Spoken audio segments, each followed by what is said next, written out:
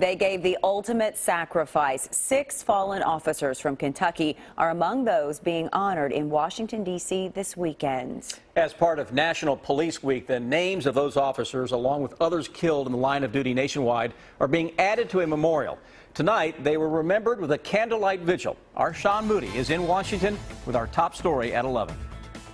There were thousands and thousands of people here on the National Mall, some of them police officers, others family of police officers, others just supporters of police officers, but they all came here tonight to honor them and remember the ones they've lost. Officers from across the country, including many from Kentucky, have been in Washington, D.C. for days now, participating in National Police Week. It's all about supporting men and women in uniform and remembering those who've died in the line of duty. This year we commemorate the deaths of 252 law enforcement officers. Each year the list is too long.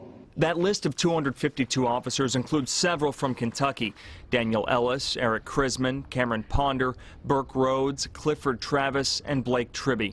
Their names are now etched on the National Law Enforcement Memorial, not far from the National Mall. As the sun set on the Capitol, the thousands of people gathered lit candles. As they paid tribute to the fallen officers, U.S. Attorney General Loretta Lynch reflected on the sacrifices officers make each day. Every day, the men and women in this nation's law enforcement services put themselves in harm's way in order to secure our communities, to defend our values, and to make real the promise of liberty and justice for all. And National Police Week will culminate on Sunday with one more event at 11 o'clock that morning. In Washington, D.C., Sean Moody, WKYT.